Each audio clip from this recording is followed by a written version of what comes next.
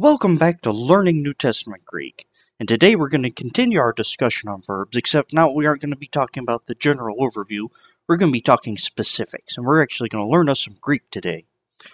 We're going to start off by learning present active indicative verbs. Alright, first of all, we're going to take the present tense. We're going to learn what the present tense does. So let's see, present tense. The present tense, recall, tenses in Greek have two elements, the time of action and the type of action. Present tense, can you guess what time it takes place? That's right, it takes place in the present in relation to the speaker.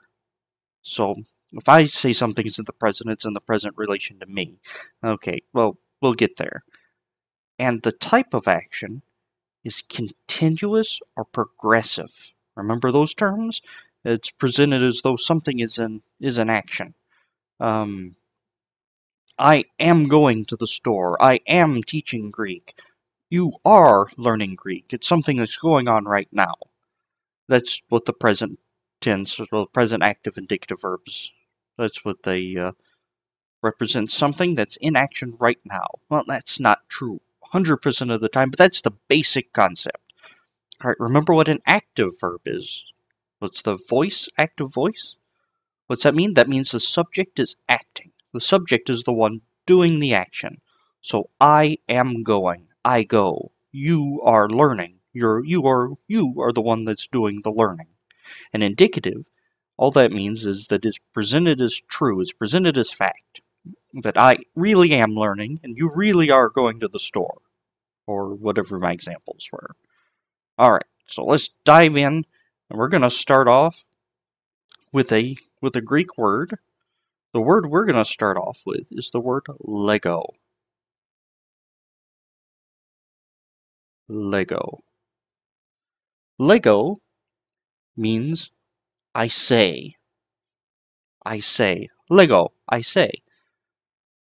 Now, there's something real neat about Greek verbs, is that's a whole sentence, because if you don't have an expressed subject, the verb has a built-in subject for you. So I say.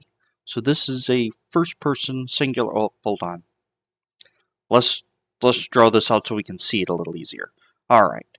Recall the verbs have person. What are our three persons? So you have a first person, a second person, and a third person. And then they also have number. What are our numbers for verbs? 7 and 93. No. It's singular and plural. And Lego will change its form for each one of these categories in our little chart here. So, present active indicative first person singular is Lego. Lego. And the second person is leges, then lege, and the plural, it's legamen,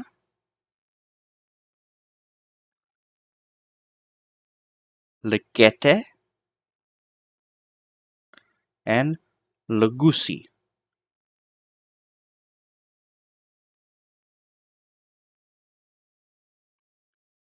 Or potentially legusin. We'll talk about that here in a minute. Alright, so these are the different forms of the word Lego. Now, a chart like this we call it a paradigm. Now, I know it looks like it's spelled paradigm, but it really is a paradigm. Paradigm.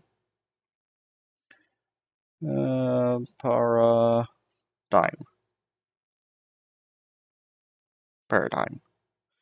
Paradigm's it's a fancy word for a grammar chart, more or less. It's not all the word contains. Go find you a dictionary and look it up. But in our context, this is a paradigm of the word Lego in the present active indicative. So when I tell you to check a paradigm, what I'm telling you to do is find a chart with the word. Now, I'm going to accent these because I remember where these accents go. You don't have to worry about that yourself right off. All right, so let's dive in. So we know Lego means I say. I say. Or I am saying, because I'm in the act of saying. So I say or I am saying. So that's a singular first person, singular second person. Who's second person? You're second person. So how would we translate this? Leges. Leges would be you say, because you is second person. Leges is a second person singular. So you say, you're the one saying. Lege, third person, is he, she, or it says.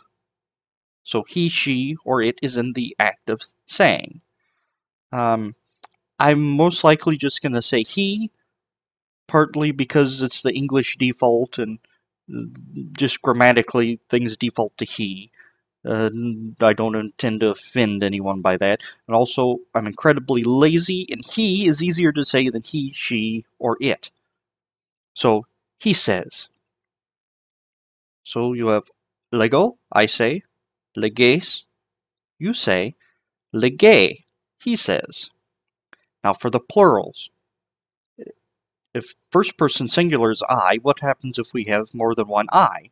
We have a we. So, first person plural is we. So, legamen is we say. Second person plural is y'all say, is legete, y'all. You is you plural. Actually, my first year Greek teacher had us use ye, because ye, Y-E, is actually the plural of you. It's just fallen out of use, but we did it for clarity. So legete is ye say, you say, y'all say, you wouldn't say, or however you want to clarify that. Just know it's plural. There's more than one you. Third person plural, legusi or legusin, is they say. Because if you have more than one he, it's a they. So they say legusi or legusin. I'll get to that in just a moment. Alright, I bet you're saying, wow, that looks awful confusing. How am I ever going to learn all these? Well, that's a good thing about the Greek verbs. Most of them share the same endings. So we're going to take the Lego off these endings, and we're going to just show you the endings. Here, I'm going to do it in a different color so it's easier to stand out. So we're going to redo our chart over here. Hopefully I left myself enough room. So first person, second person, and third person, singular and plural. The endings are o, es, a, amen, ete. Oh, I only drew half the letter there. Usi.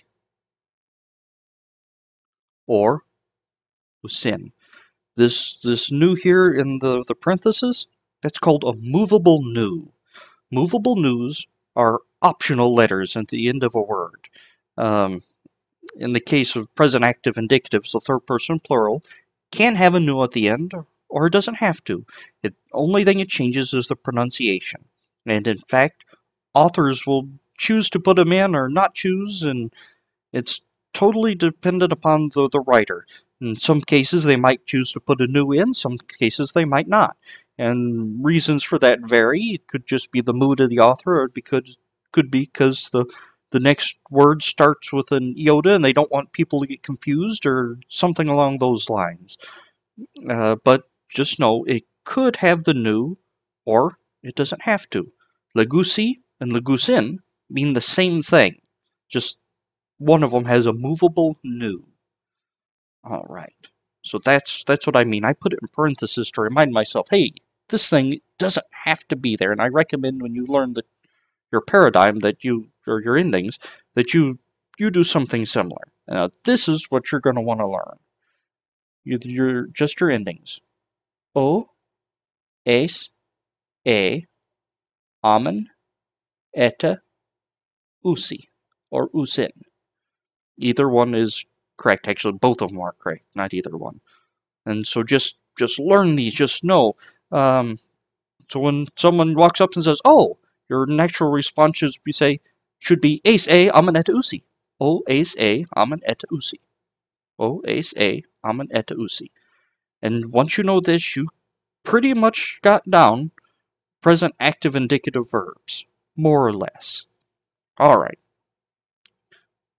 Let's find us a word. What's a good word?